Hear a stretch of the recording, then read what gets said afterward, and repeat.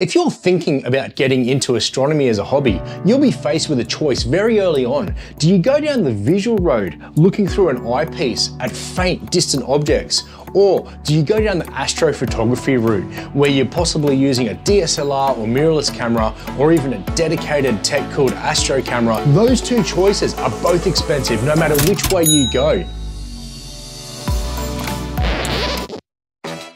I'd say the most common road that people take is they go down the visual astronomy route first, and then after a while try to attach a camera to a setup like this and start imaging with it, where they quickly discover that there are some limitations trying to use an alt-azimuth mount like this for long exposure photography. I'm making a rice pudding. I love rice pudding. I did things the other way around.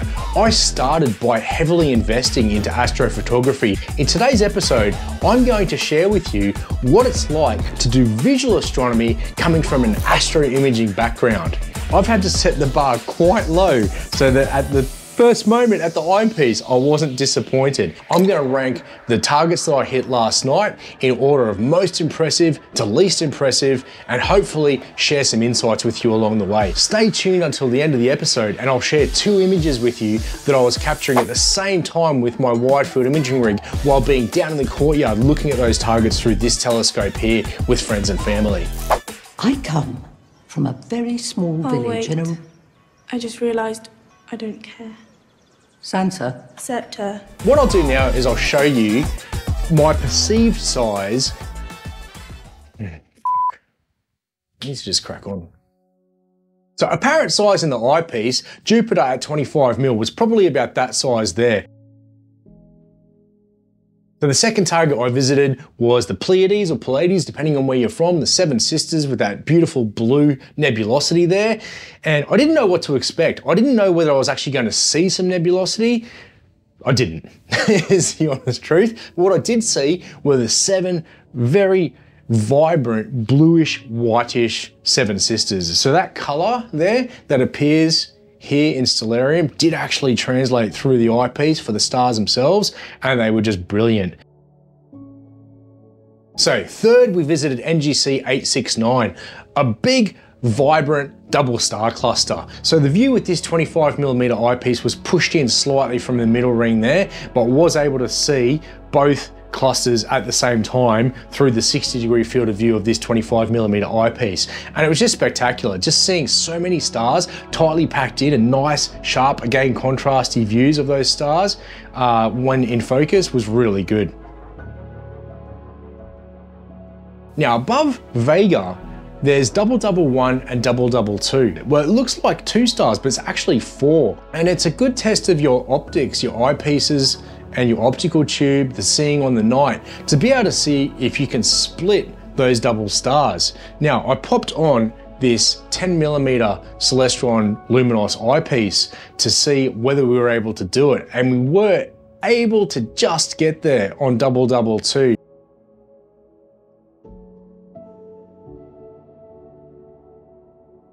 So having looked at a few star clusters, some double doubles, it was time to actually move on to a galaxy. And of course, which galaxy was I going to look at first? Our final destination in a few billion years, Andromeda Galaxy, which is absolutely massive. I'd set some really low expectations with what I thought I would see through the eyepiece. Had the 25mm eyepiece, which had me at about 60 times magnification, and boom, slewed the mount across to it using Stellarium. There it was, very visible. It was just a large, fuzzy, elongated patch, basically like a cloud. I visited it a few times through the night as the telescope got to cool down, as the seeing got to improve because the turbulent air had moved away. So later in the night, I was actually able to make that elongation of that fuzzy cloud out better. So a technique I was playing with to basically get better views of this fuzzy large patch, which I knew is very bright when I'm imaging it, but obviously quite faint in the eyepiece just because of the aperture of the telescope, was that I had to use something called averted gaze, where I'm looking around into the black space around the fuzzy patch, the patch with the cone cells in the center of your retina, which aren't very sensitive to... If you think in positive terms, you will achieve Now, to enjoy Andromeda Galaxy through the eyepiece, I was having to employ technique called averted gaze, which is where rather than staring directly at this elongated fuzzy patch. What do you want that you do not have? At the moment, peace and quiet. So after a couple of hours of bouncing between the targets I've spoken about, the Great Orion Nebula M42 had risen to about 18 degrees and I was able to actually look at it. And it was at that same time that I ran upstairs and turned my imaging rig at 383 mils in narrowband to 03 and started imaging Orion Nebula for the rest of the night. So I got about 3.5 hours of data, and I'll show you that image at the end of this video. Orion Nebula for me was the highlight of the night. As the night progressed, those views just kept improving and improving. The telescope was finally becoming acclimated after a few hours and cooled down to ambient, so the elements were working better.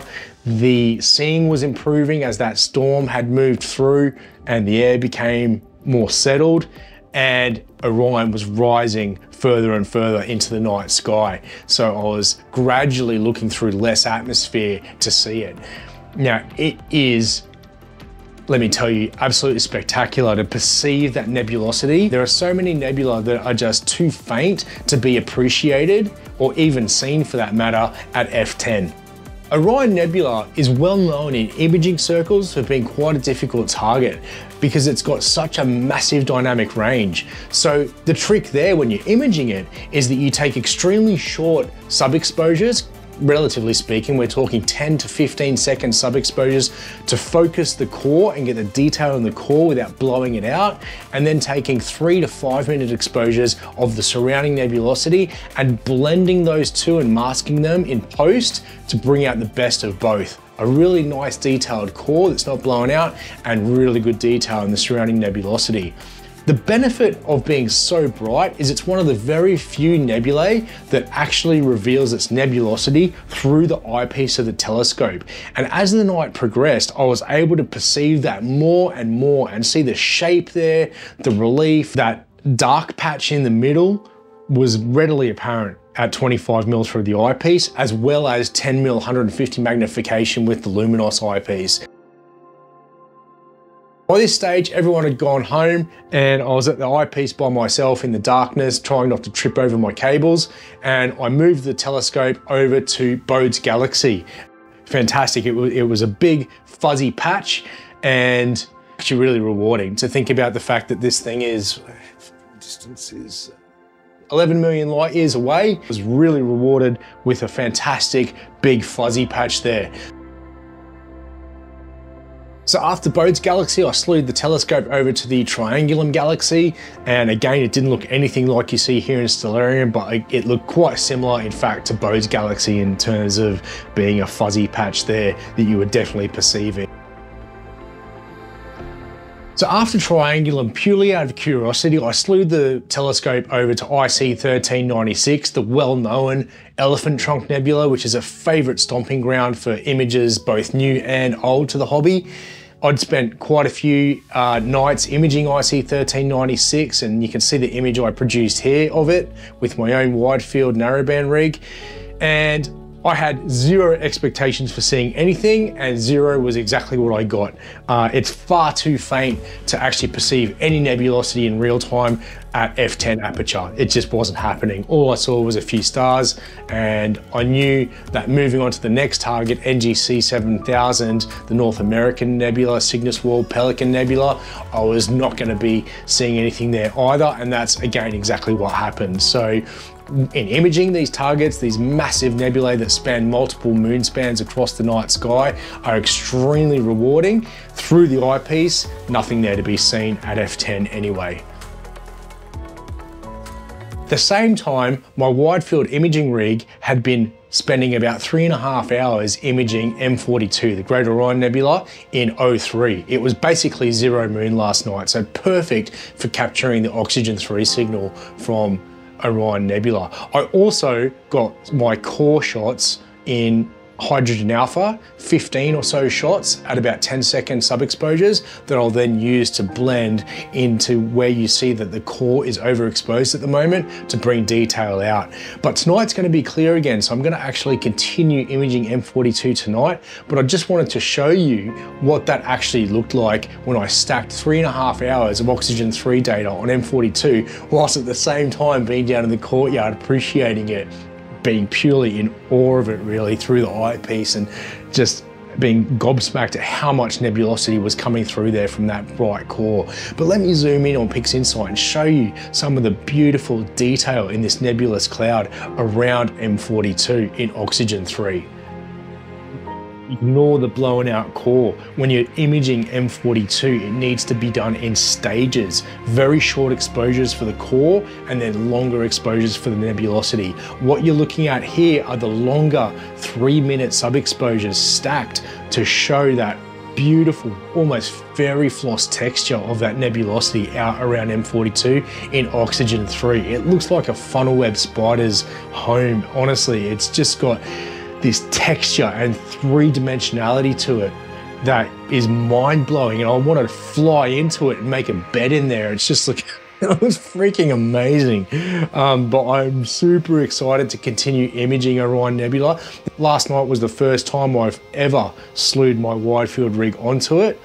Bearing in mind, that's extremely low at the moment. It's down around 18, 20 degrees, so only just above the horizon. I'm shooting through about 2 atmospheres to get to it, but still remarkable views there. And just really thankful that it is such a bright core, because what that means is that you do get fantastic views of it through the eyepiece.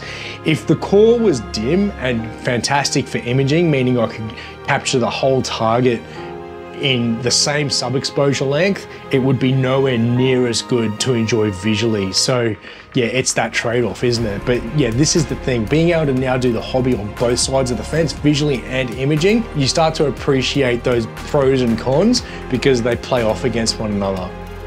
And so here we have the image that I was able to compile last night in oxygen 3 of M31, the Andromeda Galaxy, the one that we're on a collision course with. It's coming for us, we're not going for it, by the way. And the thing about it, you know, hobbies are supposed to be fun, right?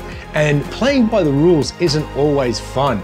And that's what this is. This is not playing by the rules, because Andromeda, being a galaxy, lends itself to being imaged in red, green, blue, or LRGB, luminance channel red, green, blue, so that you're perceiving the real colors there.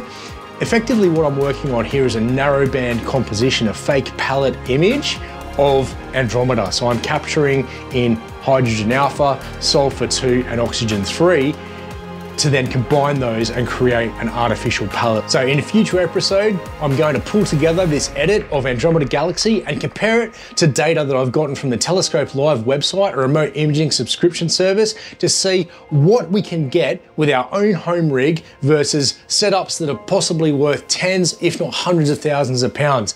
So stay tuned for that one. Guys, hit that bell, get involved with the channel, get down in the comments and type what you'd like to see. I'm really enjoying making this content. Now being able to appreciate these things with a camera and with my own eye is just simply fantastic. Thanks for watching. I'll see you on the next one. What if I tell you there's a hobby out there that will test your patience like no other, getting transferred into the body of the camera, that will satisfy your tinkering needs, that will drain your bank account, that will mean you don't need to come into contact with anyone, ever. Welcome to the world of mono astrophotography. This is Astro with Chris.